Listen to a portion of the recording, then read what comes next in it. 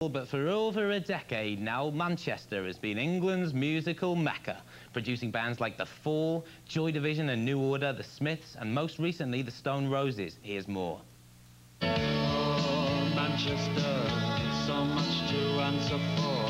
Manchester's always had this image of being a bit dour and a bit sort of Joy Division and raincoats and things like that, and people can understand so much of that, you know.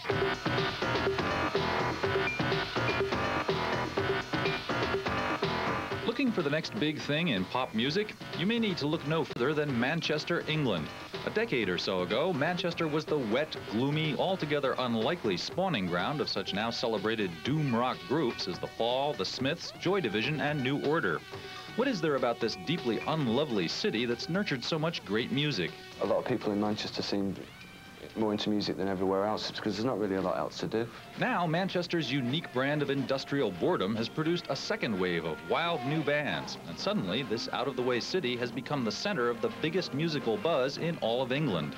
I think all of this came about because in England there's a program called Top of the Pops, and 3 Manchester groups were in the charts on Top of the Pops all on the same night, and everyone went, wow, what's happening in Manchester? The Manchester sound incorporates several styles, all of them tinged with a vintage psychedelic feel, from the trance dance excursions of Happy Mondays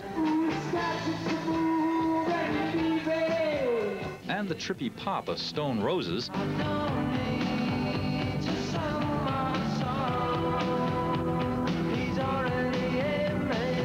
to the disco mechanics of 808 State and the moody musical landscapes of Inspiral Carpets.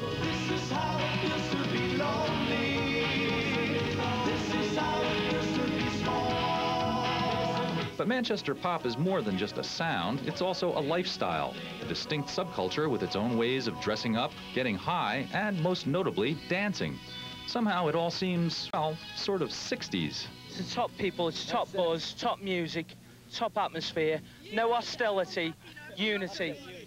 Unity. It's so friendly and everyone's having a good time. What we've done is like sort of created the 90s interpretation of the hippie scene, you know, a more modernist view to it, but the basic structure's still there, and it does come from there, you know. Manchester fashion revolves around hooded sweatshirts, Timberland boots, and post-ridiculous bell-bottom pants, which the English call flares. Originally, people wore them because it was so out of it to wear them, I think. Well, it was an element of it. And also, you could get them off your parents, get them off your dad or whatever. If you're coming from America, the thing is to get up to Manchester and we'll fix you with a pair of flares, 26 inches wide, and a Manchester T-shirt. That's regulation kit. So vibrant is the Manchester scene that on Friday nights, people flock from all over England to soak up the sights and sounds at such places as the Hacienda Club, or the Hallucienda, as it's also called, an acid house mecca owned by New Order's label, Factory Records. They show up appropriately decked out and, of course, ready to dance. You're seeing what we've been seeing here for... When did it start? It started in May 88 or whatever. We're seeing children in a frenzy. I think it's the people in the audience, in the club that make it, really, because they're all pretty wild people, and they don't give a damn about anything, you know. And it's just got a specific atmosphere. We're all quite pleased for each other getting on that. I mean, everyone hates all that backslapping business that's been going on with everyone's been on Top of the Pops. Yeah. But there is a sort of bond. But as local police never tire of noting, communal spirits aren't the only thing that's high on the Manchester scene. There's a lot of ecstasy in this town at one time, that's all people came for. There's nothing special about it. True enough, apparently. Certainly there was something a lot more special than psychedelic drugs that drew some 20,000 people to the enormous G-Mex complex last weekend to see Happy Mondays and 808 State perform.